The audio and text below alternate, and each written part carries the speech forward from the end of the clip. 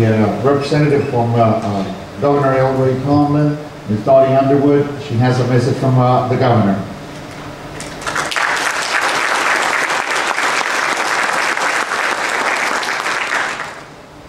Good morning. And thank you for having me. I apologize for being a few minutes late. I got caught in traffic in Clarksburg. I have greetings from the governor, and he's very sorry that he couldn't be here this morning. But nevertheless, I offer his greetings, and it's my pleasure to be here on his behalf. It says, as governor, I welcome you to the 2012 conference of the West Virginia Geographical Information System. I regret that I am unable to attend. However, I am pleased to be meeting once again. The West Virginia GIS is very important to the state. It has been accepted and widely used in West Virginia since the mid-1980s to advance the state's spatial data infrastructure.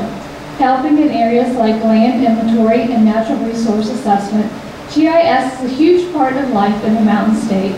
It's great to know professionals are available for these purposes. On behalf of mountaineers everywhere, I extend my most sincere best wishes.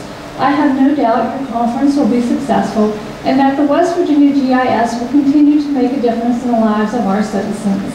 Most sincerely, Earl Tomblin, Governor of our great state of West Virginia.